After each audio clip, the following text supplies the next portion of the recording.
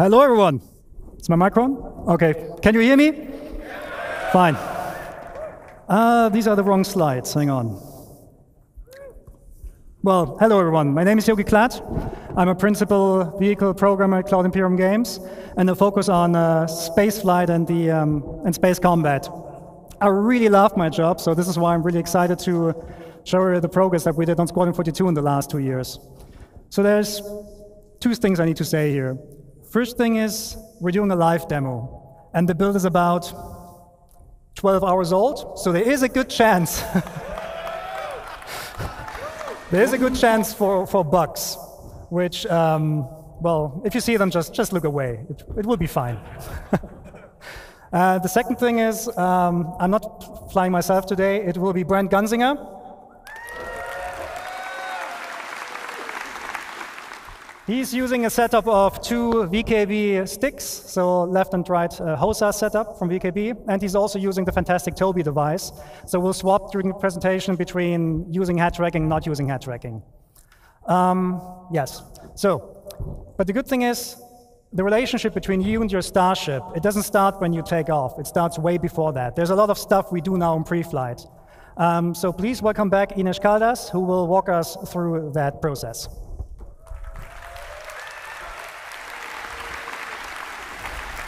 Is this working? Yes, okay. Hello everyone, it's a privilege to be here back on stage to tell you all about what you can expect about the player interaction experience inside your cockpit. I've told you before how we've been working towards improving the player interaction experience all across our game. And we wanted to bring these improvements to what happens inside the cockpit. So we wanted to give you a greater immersion and Okay. Yeah, the slides are not, sorry about that. Yeah, so you want to give you a greater immersion and give you a closer experience to what pilots go through in real life, not only when you're flying around your ship, but the moment you take your seat at the cockpit. So to achieve this, we've created when you enter your ship, you'll be put in what we call a new relax pose. So in this pose, you'll have free look enabled, so you can easily look around the cockpit and your dashboard. The prompts will be showing over the buttons, so you can easily find the ones you have to interact. And you, the pilot, have to press all the different buttons to get your ship ready for flying, and the character hands will be lowered away from the control stick. So all of this blends neatly into our new player animated interaction system, whereby any button is now physically pressed. So this new system uses what we call a CDIK approach. This stands for code-driven IK, or inverse kinematics, and gives full control of the IK setup to the code. So this, among other things, allows us to record the path of the hand relative to its target. So we can have more detailed animations than just simply blending the hand into position. So for example, we can open a flap and then press the button. But enough of me talking, let's go jump into the demo and see all of this in action. So now. So Brand very kindly will get us into the ship, while you'll see the new enter sequence. And you'll see the new animations we have been working on.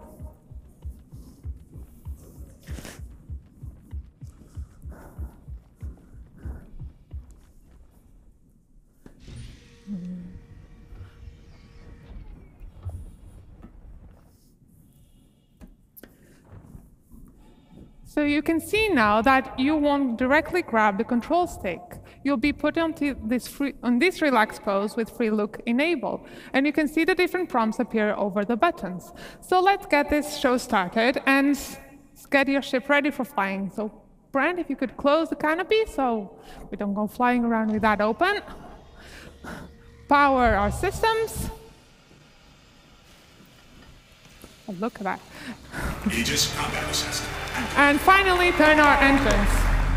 Yeah, so you are now ready for flying. So we will be bringing all of this to all of our ships in our fleet. And that's all from me. So please join me in welcoming to the stage Tony to tell you all about the new UI.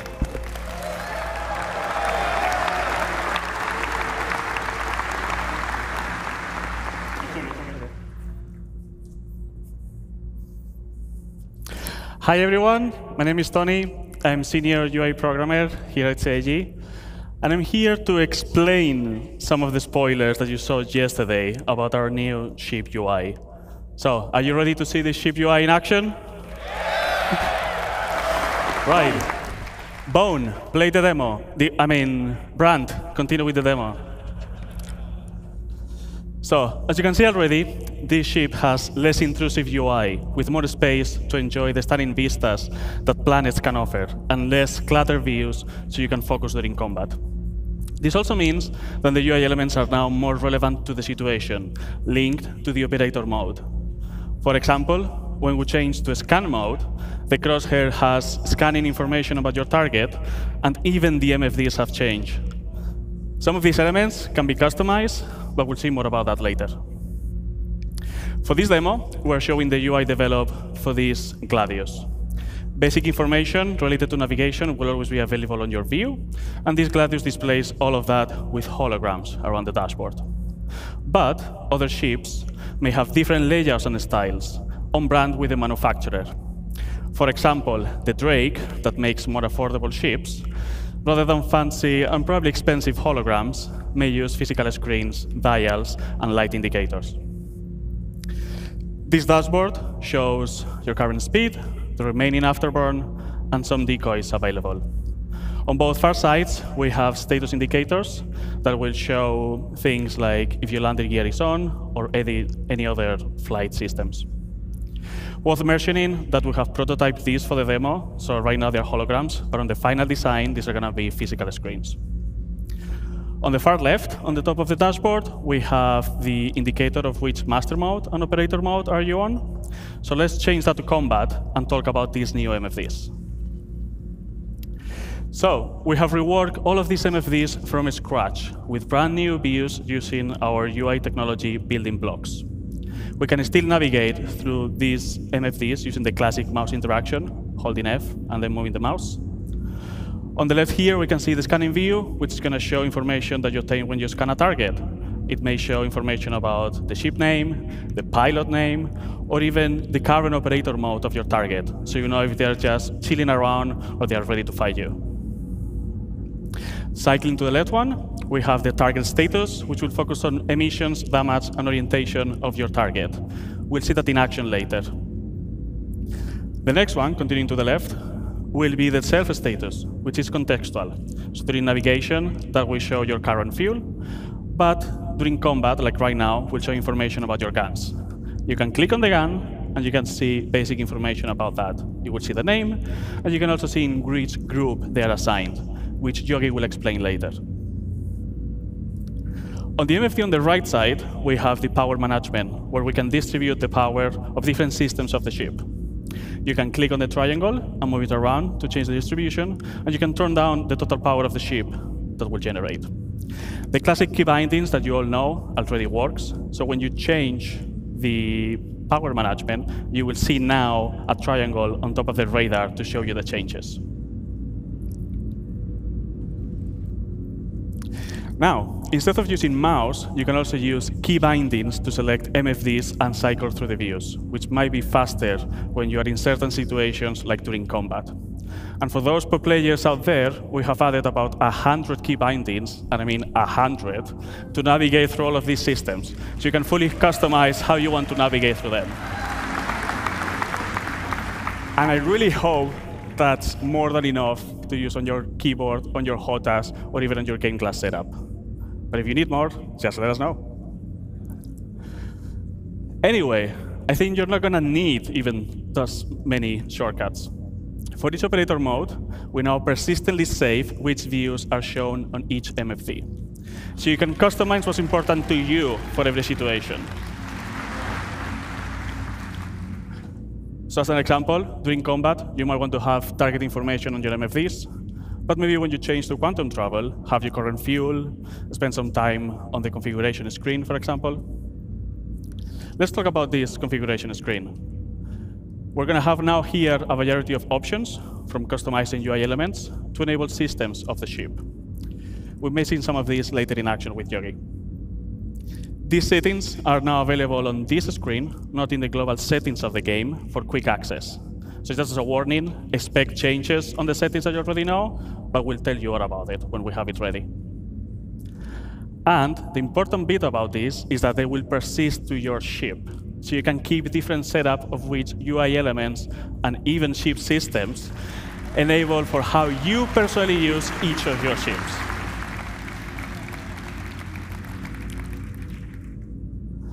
Now, some of you might be thinking that this Gladius doesn't have enough MFDs. Can we enable the top setting? For those of you that you want to see even more information, you can now cast versions of these MFDs to your helmet.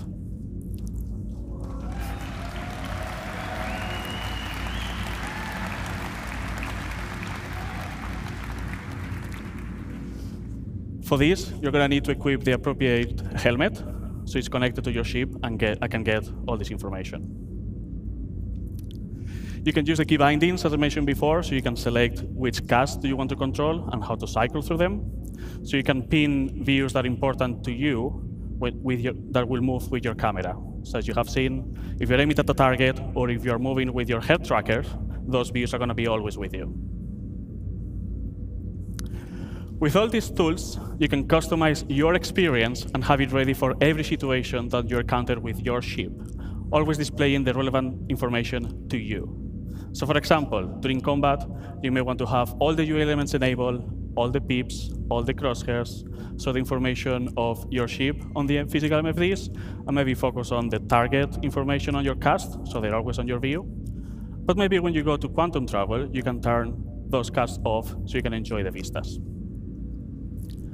That's all from me. Now we have MFDs ready, and let's bring Yogi back to tell you all about flying your ship. Thank you very much.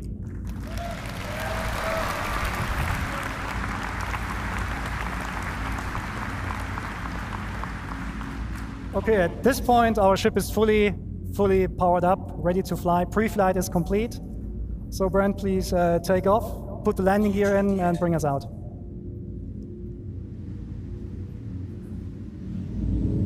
Have you seen the interaction? This is great, isn't it? Okay, so one of the problems we always have in space games is to produce a sense of speed. Space is big, and the sense of speed is always produced by, small things going around you. So although it's not very visible here, the VFX team has actually added space dust, so in the future you can tell where your ship is going, even without looking at instruments. Another thing we're focusing on as well is G-force reactions. So Brent, if you could come to a stop for a second. When your ship is sitting like that, and you strafe left and right, you have these small head motions that basically make your head and your body react to the G-forces they're currently enduring. We're actually increasing them now. We also added rotational G-forces into the mix, so if Brent is now rotating the ship to the left, you also can see that your head is swaying a little bit. Things get a little bit more interesting when Brent is actually taking boost into the mix. So we now boost forwards, we now added a camera shake, we added FOV changes, and this all then plays together with the other things like, the other exhaustion effects that we have. So overall, the ship should now feel a little bit more reactive than before. The same thing, sorry. At the same time, we reduced the extensions that that the look-ahead code is doing. So we basically narrowed it down a little bit so it mixes better with G-force reactions, so that even when you don't have a head tracker or something like that, it will still feel pretty good. But this is just a minor change. We also improved the flight controls themselves. So take a look at the speed gauge, for example. It's a little bit twitchy today. What that speed gauge is telling you, the number that's currently moving, is what kind of speed goal Brent is actually putting in. If he puts his stick all the way forward, the left one, you will now be able to see and read the number that you're asking IFCS to speed and forward momentum. This also allows us to bring back the sticky throttle we had pre 3.5, where now, if you play with mouse and keyboard, you can press W and S to increase and decrease your speed and let go of the key, and the ship will not automatically come to a stop. Of course, this is all completely configurable, so you can enable that or not if you want. Oh.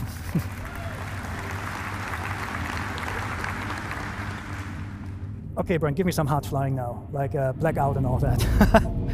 Okay, so another thing we changed in the flight model is that we actually looked at the tricoding exploits. These are really important for PvP and racing players among you, because tricoding gives us a mathematical problem that we're trying to resolve. On some ships, when you tricode, you get actually up to 50% more acceleration. That huge difference actually makes a lot of the ship difference meaningless, so we're cutting back on those. So a first implementation of that is already available in the master mode testing areas in 3.21, I think, but we're improving the algorithm right now so that it actually is less punishing in future master mode builds. This is actually a current version, so as long as you go roughly forward, you get the full Gs from your back engines. Okay, so now the biggie in the room. We're talking master modes. Master modes is by far the biggest change we're doing on the ship gameplay. In general, all of your ships will be put into, or will get a master mode setup. And the master mode is affecting basically everything surrounding everything on the ship. The ship itself, the flight model a little bit, but specifically the items and what they do. And there are two master modes we're going to talk today about. One is SCM, which stands for Space Combat Maneuvering, and the other one is Navigation. So let's look into SCM. SCM is the mode that Brent currently has active. So you see the, Brent, can you go into the indication, please, for the master mode? Just point with the mouse there, if you can. Yeah, so this is your current master mode. It says SCM. When you use SCM for basically all the gameplay that is not traversal. So combat, mining, salvaging, you're using it for that. You have full access to your combat system. Your shields are working, your thruster boost is fully active, your weapons are working. It's the high performance, high alertness mode that you're in. However, we will heavily restrict how fast we can go. We can go with your ship. Okay, Brent, go to full max speed. So the Gladius on max speed and SCM can reach about 225 meters per second. That might seem slow compared to what you have in the PU right now, but it's still pretty fast. However, you can extend that speed. Brent, if you just go forward and boost. So the Gladius can extend up to 550 meters per second. On this slide here, you can see the speed spaces we're talking about. So if you're just flying around in SCM, which is like the max speed of your ship, you can reach the 225 meters per second. If you boost, you can reach up to 500 or 550. However, that boost space is not spheric. That means if you boost forward, you reach higher speeds than if you boost backwards. That is really important for space combat maneuvering, or for dogfighting in general, because it discourages backstrafing. It actively actually punishes backstrafing, and it creates more interesting combat maneuvers. The PvP players among you, they basically call this encouragement to closing the gap, which is basically more forward-centric combat, which is much more exciting than backstrafing and just trying to get some shots on. It also forces you as combat players to commit to the decisions you did earlier in the fight. So it's going to be, we think it's much more exciting. Okay.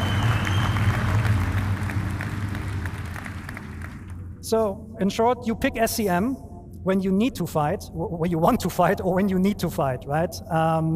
The thing with the master mode switches is that they do not happen instantly. They take a while to move over. So we're now going to put our ship into the second mode, which is navigation.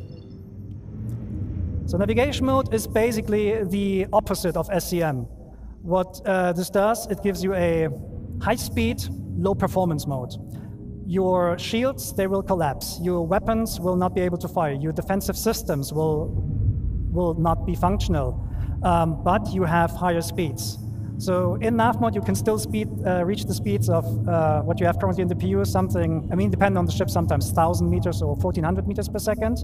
But all your regenerative systems, so regenerating the weapon capacitor, your thruster boost, will be inhibited. So this means when you want to go fast, you need to be very, very careful when you want to swap over. So imagine you're in a fight and you want to escape. You should not do it right away, because if you just swap to navigation mode in the hope to flee, you are being left with no shields. And the first thing that will go offline when you are hitting with distortion guns is the quantum drive. And that is important, because the quantum drive will spool automatically up when you enter nav mode, and it will then unlock the higher speeds. So this means when you're in nav mode and you're fighting, you're very vulnerable, so you should get out as fast as possible. Luckily, navigation mode not only allows you a higher speed, but also gives you access to the new quantum travel experience, which we're going to show in a minute. So that is a nav point that you see there on screen. This is the point where I want to go to and quantum travel to. Before we do that, I need to quickly explain what this is about. So currently in the PU, when you quantum travel from A to B, you're actually not really moving. You're going on a spline, and you're teleported in every frame along that spline. So there's basically no meaningful gameplay we can add there. The new quantum travel experience is fully physicalized. Physics is always on, which means when you quantum travel from A to B, you're actually accelerating using our awesome physics engine. And because it's physicalized, it gives us a lot more meaningful gameplay we can play with. So Brent will start the quantum travel in a second. What will happen then is your quantum drive will initiate the jump. You will see an effect that distorts the space around you, and you will accelerate forward. During the acceleration process, so this is the time until you actually reach your cruise speed, the ship will experience forces, and you as a player, you're responsible to counter these forces. So there is an element of failure. Okay, Brent, let's show that.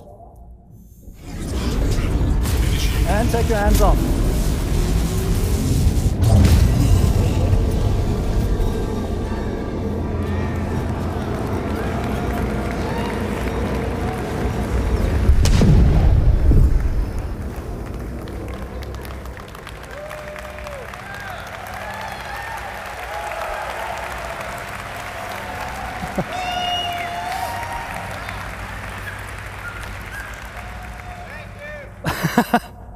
So what you just saw is basically the failed attempt to quantum travel. Brad wasn't countering the forces, therefore he was thrown out, the quantum bubble collapsed and threw you out. Your ship doesn't like that. IFCS needs 5-6 seconds to recover from that, during which time you're just tumbling, right? And this is not just like dependent on your skills. If you think selecting a proper quantum drive doesn't matter in the future, think again. You want to take care of your quantum drive. You want to repair it and keep it in good shape. So if you buy a cheap one, your travel will not necessarily be faster, but it might be harder. Okay, so Brent shows how it's done properly.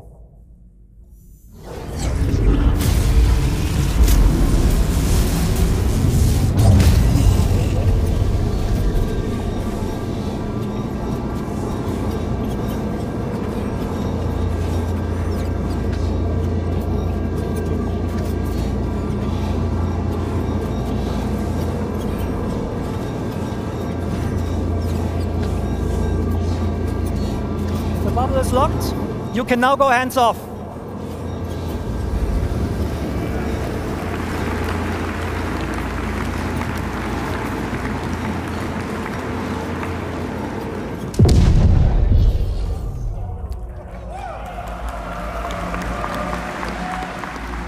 Okay, so there's a second variant of quantum travel, and this is for short-range jumps. Sometimes you jump somewhere or you go somewhere, and you see the next point of interest is like 1,200 kilometers away.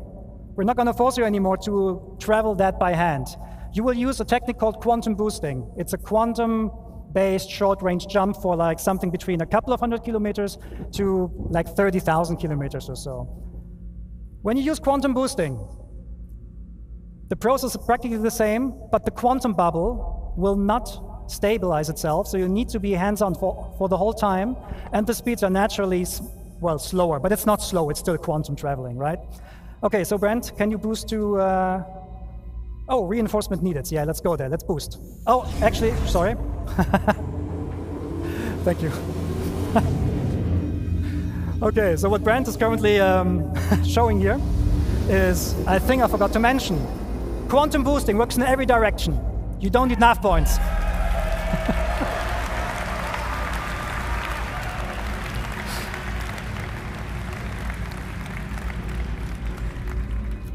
Brent is awesome, thank you. Okay, so now, please boost to reinforcements needed. So if there's enough point and you boost, your quantum travel system will pick that knife point to go to. Welcome to Pyro 3.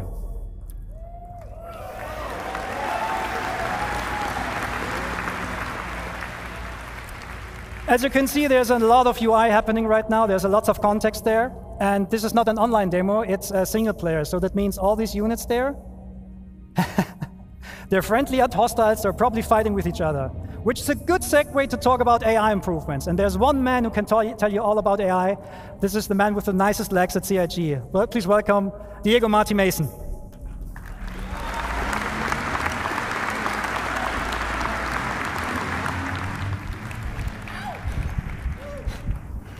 So who's excited to see the new AI changes?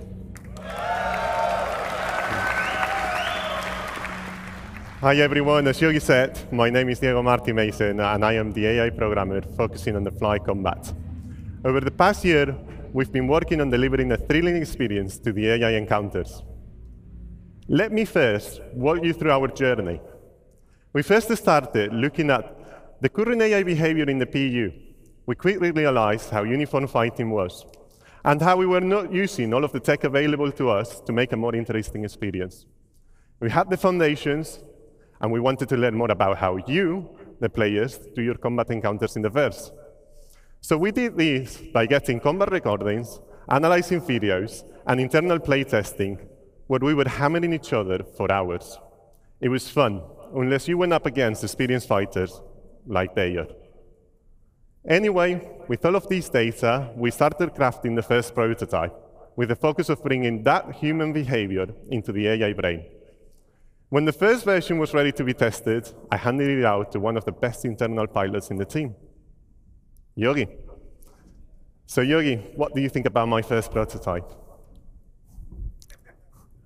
It was an exercise of humility. It was an exercise of humiliation. I hated it, and I blame Diego. So this was due to the AI being able to keep a good range control and a perfect orbit around their target while maintaining a constant firing solution. Come on, it's a computer. We learned a lot from our initial prototype, and it really helped us to define what we wanted to deliver. A combat experience where the AI, yet challenging, makes mistakes, just like us, humans. We want players to leave every combat encounter with a feel of satisfaction by encouraging you to keep on the move and make use of the vehicle systems available to you, so you can at least try to win the fight. Let's see how we brought this new iteration of combat to life. We broke down in multiple stages. The first one, interception.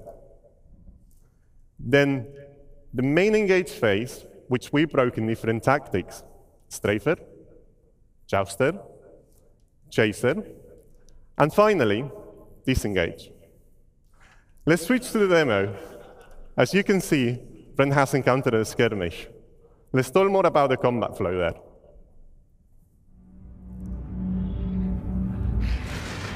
Okay, we will start with interception. After acquiring the target, the primary aim is to close the gap with the target. If the AI is already near the target, the interception phase is skipped completely. If it's too far, it will tell the AI to use the new master mode to swap into navigation mode and make use of the full speed to chase. Swapping back to SCM mode when we are in a striking distance.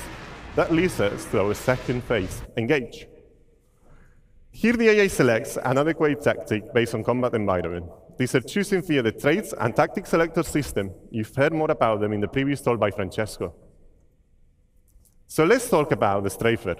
As this is a 6 degrees of freedom game, it's the natural combat shape adopted by pilots. We have related the same behavior to our AI, ensuring also that orbits are closed and adding variations to include rolling. Strafers will break combat if they cannot keep an orbit. So now we see how the Hammerhead is being attacked by Hornets. These Hornets are jousters. Jousters consist of performing straying attacks whilst outputting a lot of firepower, blowing through, smooth turning, and repeating. We added variations for the more skilled pilots, like skid roll attacks, that provide a spiral-like flight path. Jousters are also good at monitoring for back strafers, so if they cannot get into strike distance, they will just break. And finally, the chaser. Now, Brain is going to get there in a second, but the chaser is going to be the Caldas, which is following one of the Hornets and is allied with the Hammerhead. Now, we are really far away, 10 kilometers.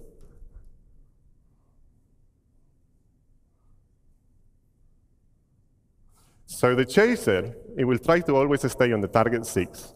The idea is to force the target into a defensive stance by making them turn into the chaser. This maneuver will be seen mainly in squads and atmosphere combat.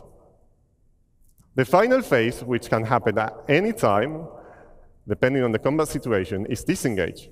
This phase is triggered based on constantly listening to multiple events in parallel. To name a few, critical health, damage to shields, or weapons depleted.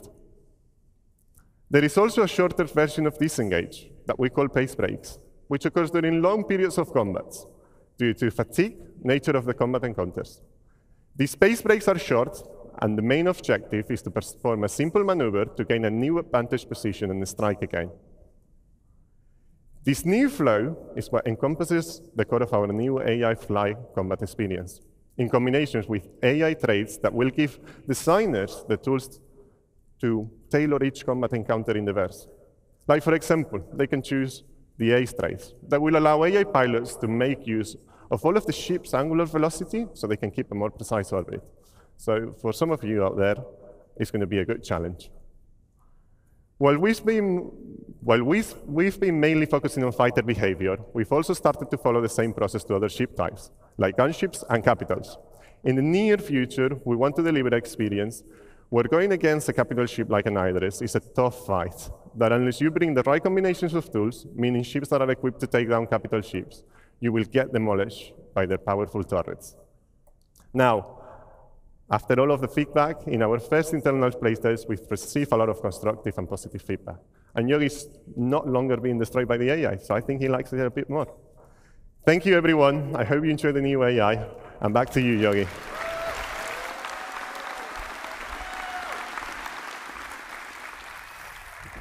Thank you, Diego. OK, so now we're going to talk about, we heard about how AI makes my life hard. Now let's talk about how to return the favor. We're talking weapons. So the weapon and aiming systems in Squadrons, they went through a lot of changes. I can only mention a couple of them, so I will go through them relatively quickly. First thing on our to-do list is basically weapon tuning. At the moment, almost all weapons in the PU are practically the same. In Squadron, that's not the case. Almost all weapons have different properties. They have like different projectile velocities, different DPS numbers. But they're not just different in terms of these numbers. They also feel different. Remember the Cinch cannons from like a couple of years ago? They were very powerful weapons, but they were extremely easy to use, which made them meta weapons.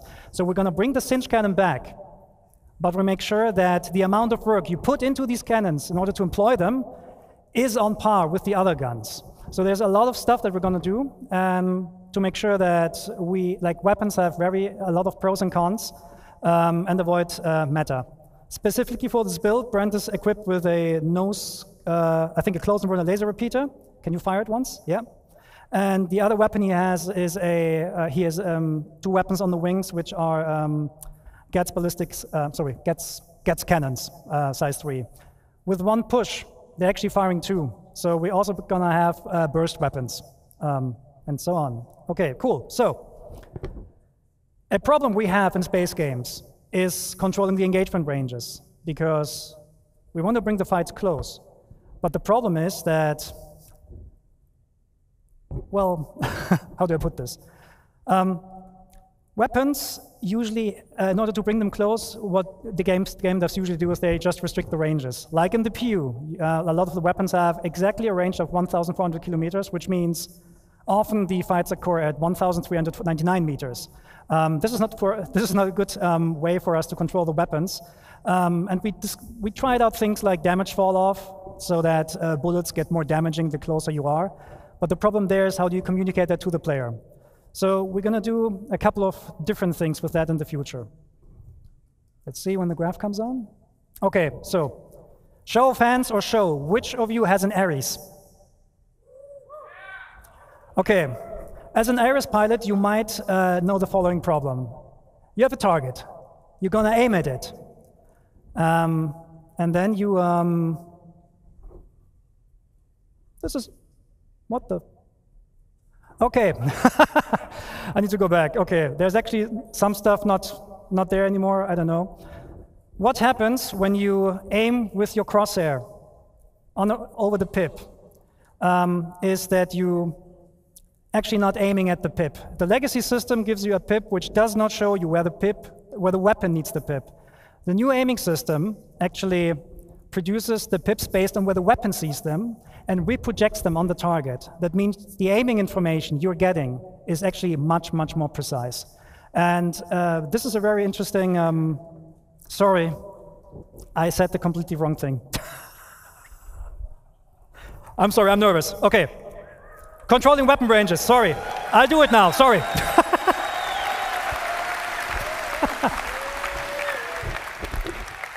Okay, sorry.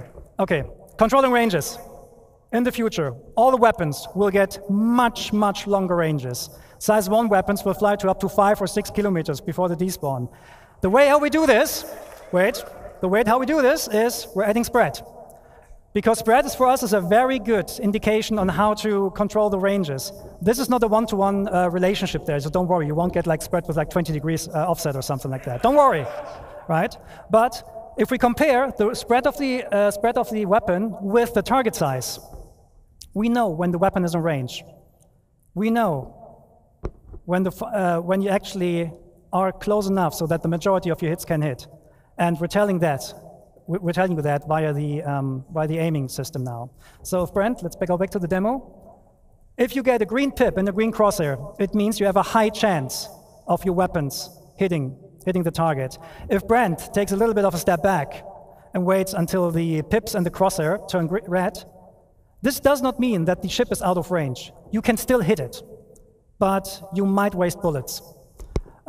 This also has the benefit that, I'm not sure if you saw that before, but if you look at how many bullets are in the air, you're actually getting a lot of bullets, a lot more bullets, and it just looks a lot better. Okay, Brent, just kill these guys now. Bam!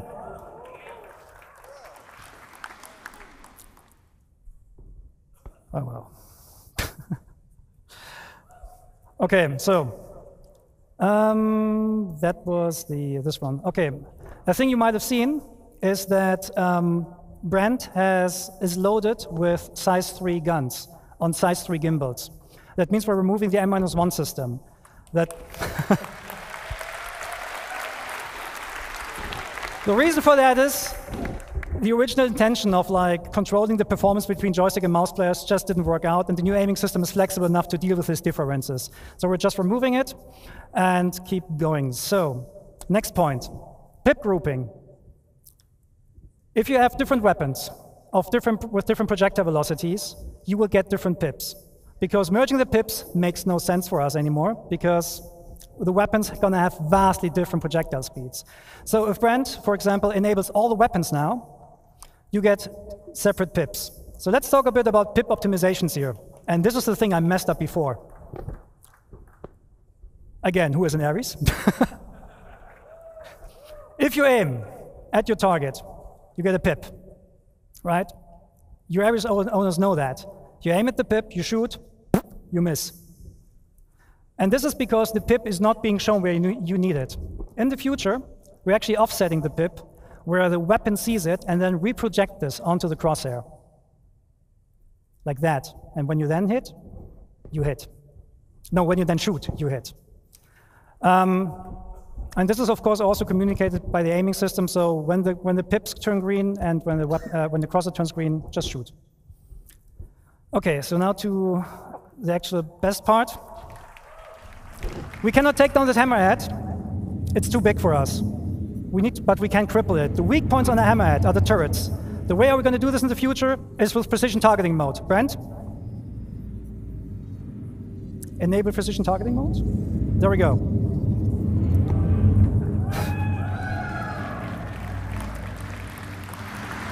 What this does, it does 3 things. You get this full zoom on the target. You get a lower RPM of your weapons, which increases or decreases the spreads for more precision, and you get the painting mechanic. Anywhere where you put your crosshair on that ship, it will tell the gimbal system where to aim at. So if Brent now attacks the turrets, your aiming system will automatically lead the shots.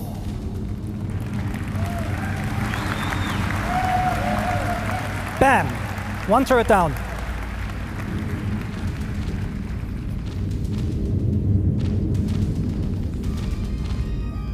Okay, so this hammerhead now understood that it's not good, it doesn't stand a chance right now, but this will be the way how you in the future will fight against sub-targets and so on.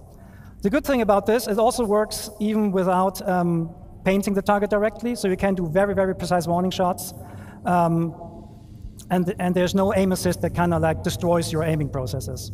Okay, so the fight is now over. Sorry, I need to rush this a little bit because I messed up stuff before. And we're going to look at Pyro 3. Okay, Brent, switch to nav mode and bring us down to that landing spot. So Pyro 3 is also called Bloom. It's a very big planet with a nice atmosphere. And, oh, something wrong with the throttle. Oh well, something's wrong with the throttle. We'll try to go down as fast as possible, though.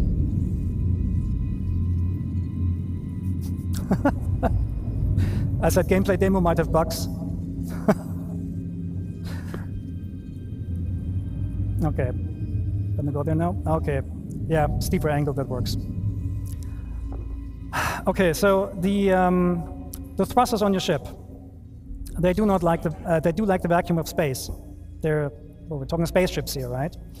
And we have thruster efficiency curves on these thrusters. So at some point, especially the MEV thrusters, they will cease working because they don't like atmosphere. They will overheat very, very quickly. So there's the question, what happens when you go down to a planet and you want to rotate your ship with your thrusters off? Well, we'll see. Can you go to external view? Can you waggle your tail?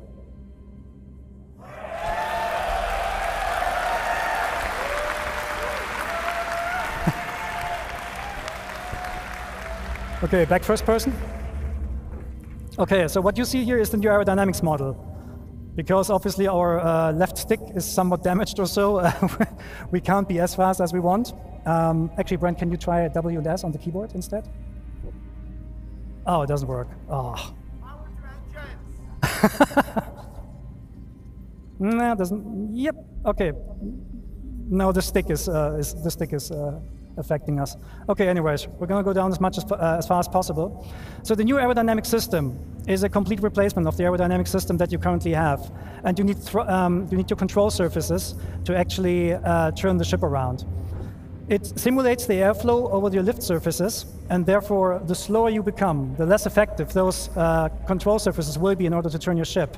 So we can demonstrate this. So if Brent just sits here and yaws left and right, you will see he cannot go further than that.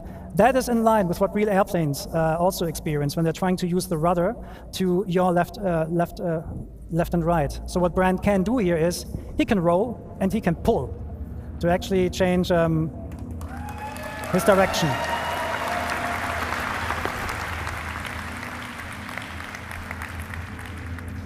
Okay, so just for this demo, we added a button. The button is called thruster disconnect. Because at the moment in the PU, when you go through a planet, you're using the thrusters to rotate. We're not doing that anymore. So Brent, disconnect the thrusters, please, and put the ship into a purposeful stall. A stall happens when the airflow over a wing ceases, or over a lift surface ceases. And then at some point, you will not have any authority anymore, and your ship will not turn and so on, and you will basically fall out of the sky. That is naturally a state that every plane wants to avoid naturally, right? And this is happening right here. Brent is not able to use the control surfaces right now because the ship is in a process of stalling. However, the airflow will pull the nose back into the wind, and once you have enough speed, he can actually, well, he gets authority back over these control surfaces.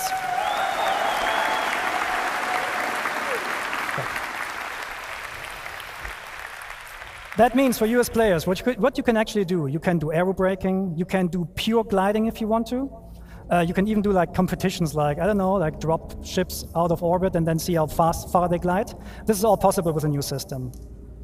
So let's talk about the problem how do you come to a stop now? To come to a stop with the new system, you need to purposefully put the ship into a stall. But don't worry, when we don't have the thrusters disconnected, IFCS will help you. So you're going to bring down the speed more and more until you're reaching stall speed, which is about now. And then the thrusters will kick in and catch you. That means, however, you are now in a state that the thrusters don't like, right? So at the moment we have turned this up, but in the future you will not be able to hold this for long. So if Brent, for example, now from a hover, strafe is left, more left, more left, more left. The wind flow again pulls the ship over, and you go forward again.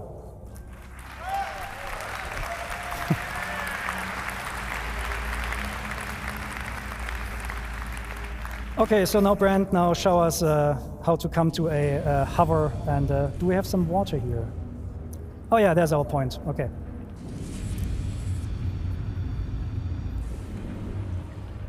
Highway to...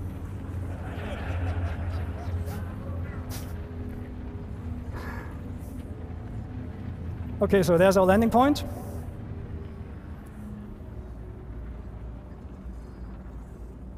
Can become a little bit slower, I don't know, 100 meters per second. So we're trying to land somewhere here.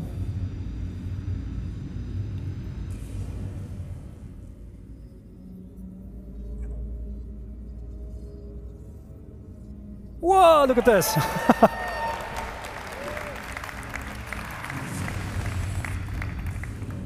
Yeah, that water is great, like, awesome. Okay, so now we're coming to a, so now Brent will try to land with a broken throttle. Landing gear deployed.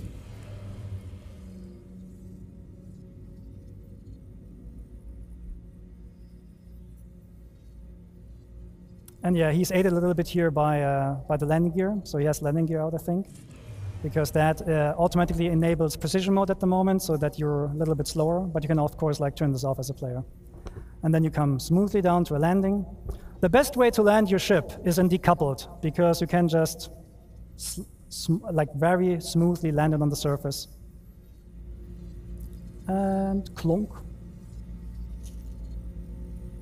And now you're gonna power down the ship using the new interactions. Engines off first. Then we're in the relaxed pose again, as Inês showed before. Power off. And the canopy off. No, open, not off. Don't put the canopy off. And get out of the ship. And probably go for a swim or something. Okay, that was a bit of a buggy, bumpy ride, but thank you for taking the time with us.